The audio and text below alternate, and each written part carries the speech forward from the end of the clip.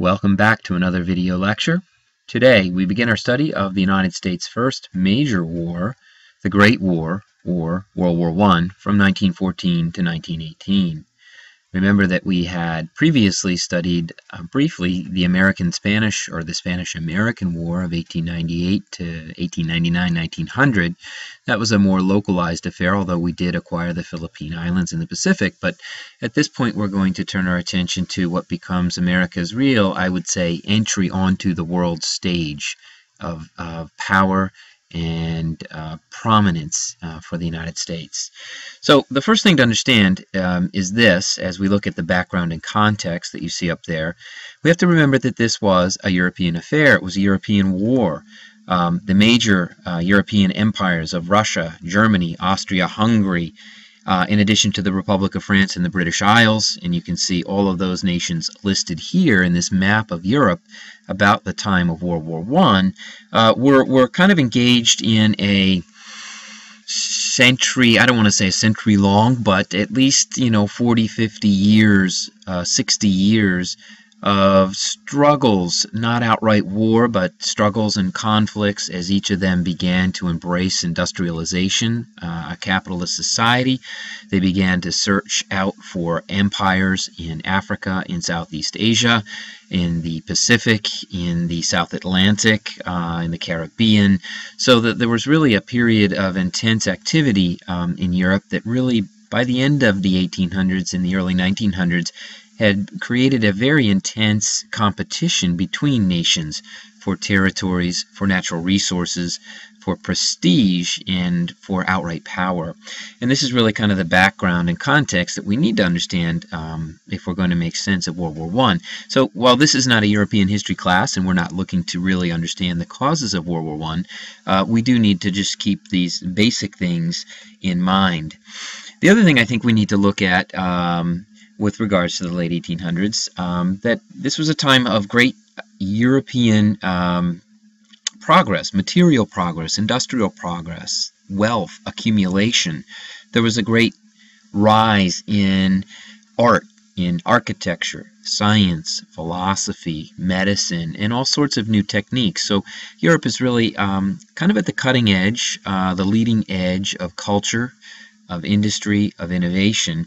And of course the United States is right behind as it had developed, as we studied intensively.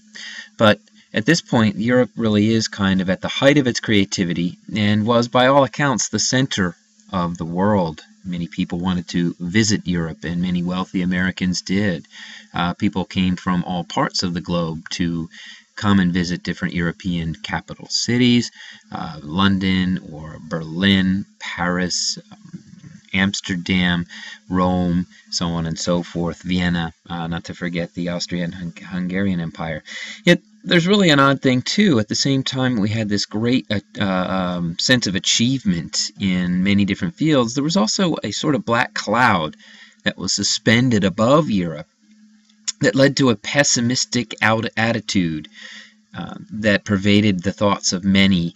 And in fact, the chief German general, Helmuth von Moltke, great name, declared, and I quote, "A European war is bound to come sooner or later, and then it will, in the last resort, be a struggle between Teuton, that is Germans, and Slav."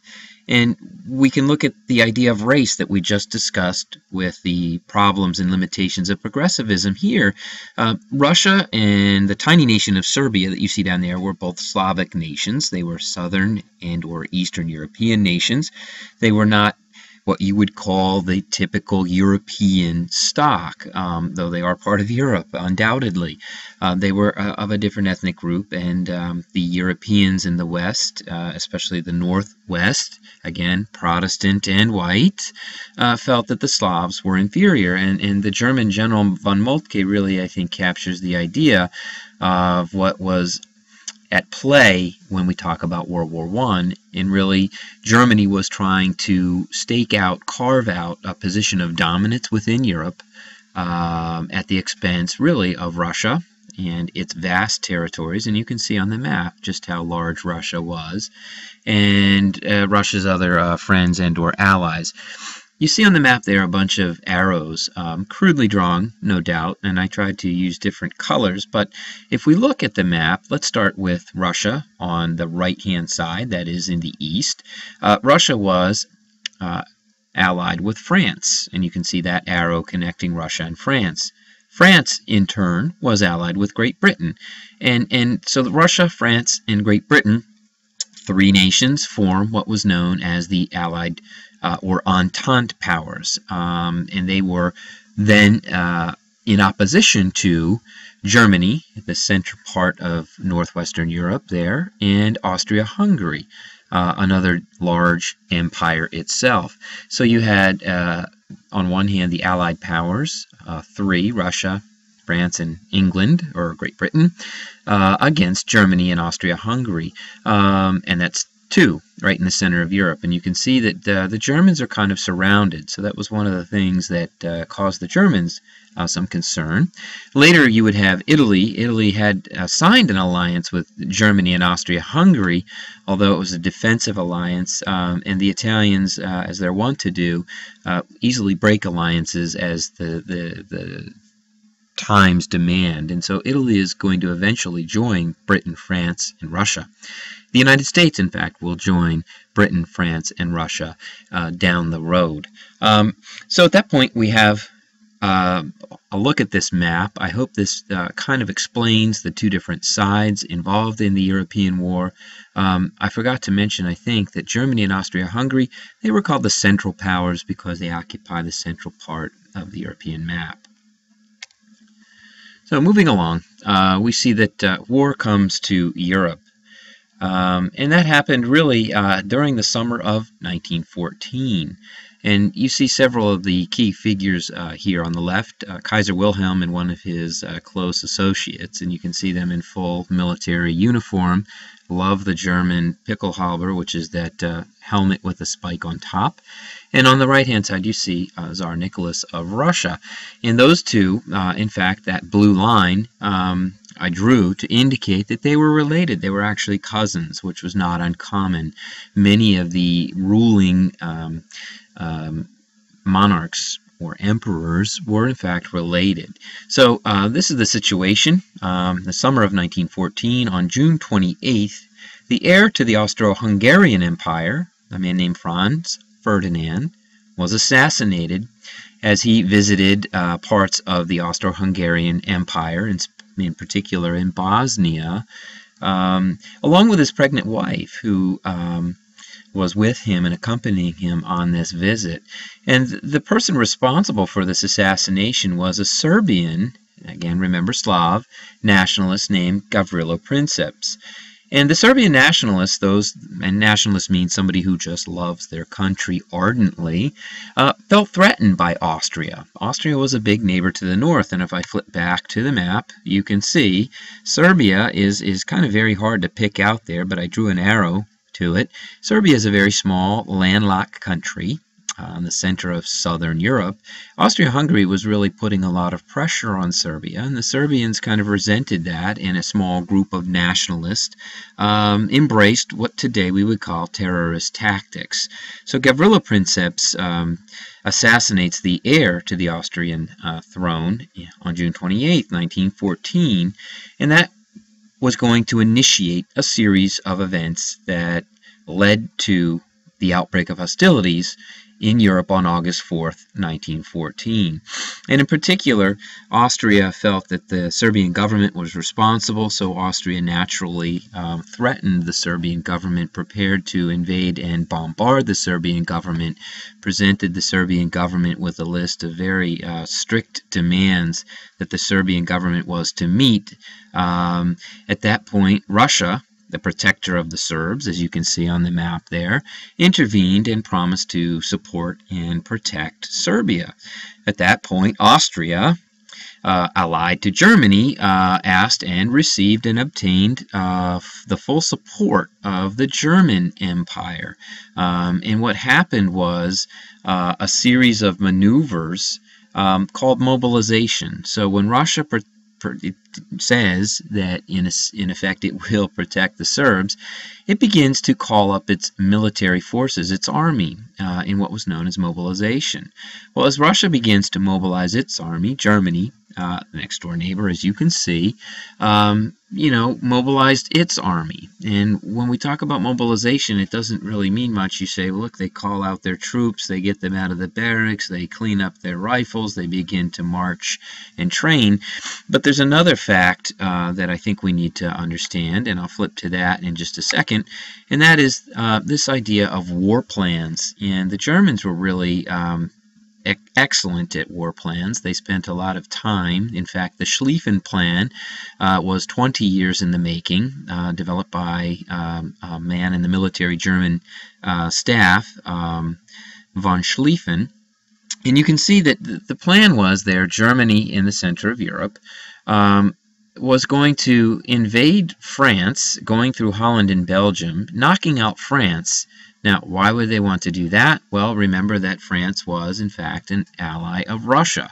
So the Germans felt that France, being far more sophisticated, more industrial, and more advanced than Russia, that it would be in their best interest to defeat France quickly with a massive invasion. As you can see, all those arrows represent different troop formations. And then once having knocked out Russia's ally, France, Germany could turn its attention then to Russia and then defeat Russia.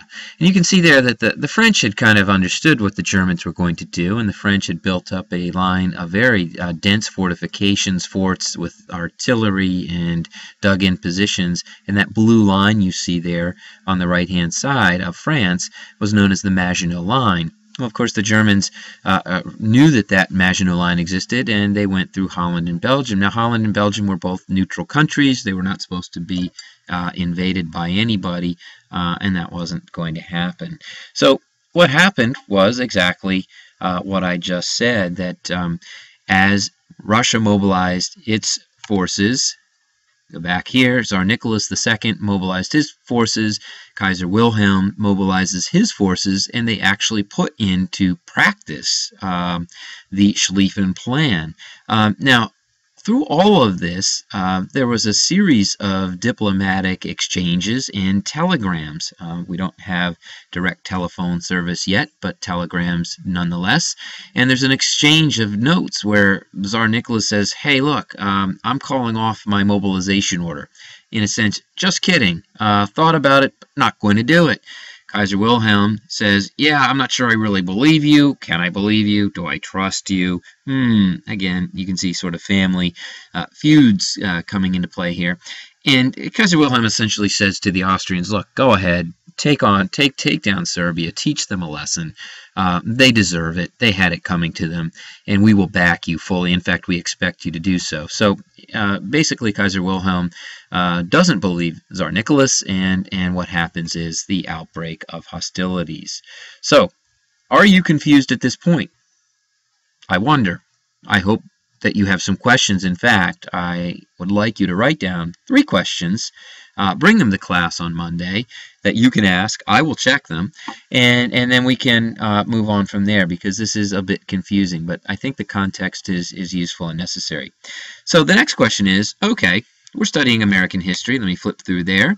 What does this mean for the United States? Well, in the summer of 1914, one historian, Page Smith, writes that although, as we have noted, Europe seethed with rumors and alarms of war, Great Britain and the United States remained undisturbed. So I thought, why not show something like this? Blue skies, nothing but blue skies. The United States and its close ally Britain really didn't think much of what was going on in Europe. They didn't really pay attention to it.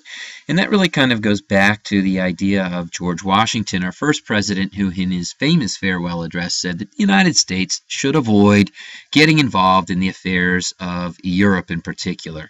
The Europeans tended to fight a lot, feud a lot over petty things. The United States would be better served if it just stayed out of the way. And the United States also had the other great thing going for it, or another thing going for it, and that is geography. We had two great oceans, both the Atlantic and the Pacific, that isolated us from the rest of the world. So President Woodrow Wilson, in fact, on August 19th, 2 weeks after the outbreak of hostilities, addresses the nation in a stirring speech in which he declares the official policy of neutrality. And with that, we'll pick up on Monday. Thank you.